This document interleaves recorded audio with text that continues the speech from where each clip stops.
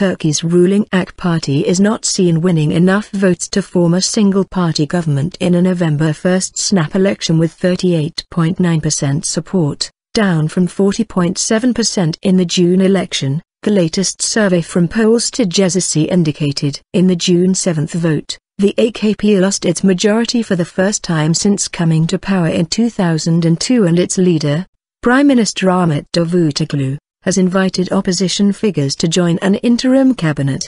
The Gezici survey showed that current support for the secular main opposition CHP was at 27.8%. The nationalist MHP at 16.3% and the pro-Kurdish HDP at 13.5%. In the June election, the CHP won 25.1%, the MHP 16.5% and the HDP 13%. Gezici said the survey was carried out on August the 22nd to the 23rd in 36 provinces with 4,860 participants. Another poll this week put support for the AK Party at 41.7%.